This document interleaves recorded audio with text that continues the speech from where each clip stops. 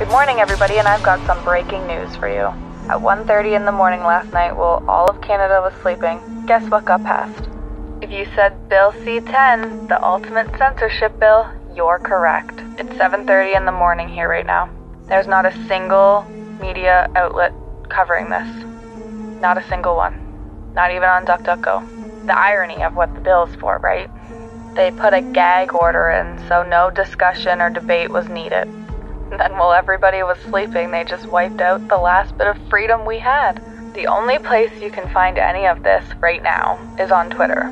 I won't be surprised if it all gets taken down. Anyways, I just want to say I love you guys. It's been a crazy ride on here. If I get wiped out, though, it's permanent, and I don't mean TikTok permanent ban. I mean, like, gonzo. Canada's done. If you're in Canada, buckle up, because we just became North Korea.